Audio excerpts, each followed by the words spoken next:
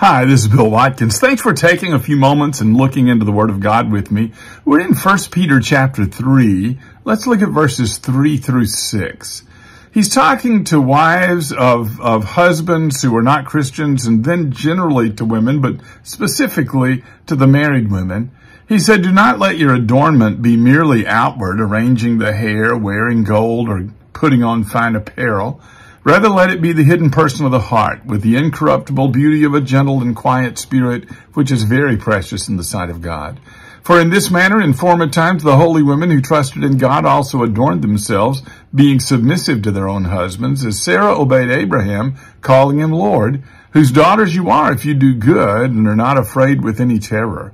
I really love this passage in a lot of ways. He says, don't let you find your beauty just in the way that you dress. The most beautiful things about you are not the ways that you dress. In Isaiah chapter 3, there was a problem with overdressing, where Isaiah speaks of the finery of anklets and headbands and crescents and pendants and bracelets and scarves and headdresses and armlets and sashes and perfume boxes and amulets and signet rings and nose rings and festal robes and mantles and cloaks and handbags and garments of gauze and linen garments and turbans and veils.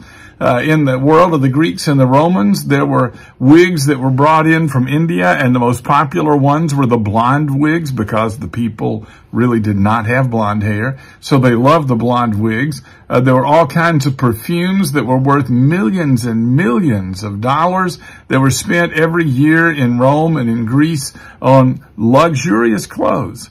Now, what he's saying is it's not okay to dress up. It is very good to dress up. But what he's telling you is that the way you adorn yourself shouldn't just be outward. The hidden person of the heart, the incorruptible beauty of a gentle and quiet spirit, that's very precious in the sight of God. And can I say something? It's very precious in the sight of good men. Not of evil men, but of good men. We'll say more tomorrow. Thanks for watching.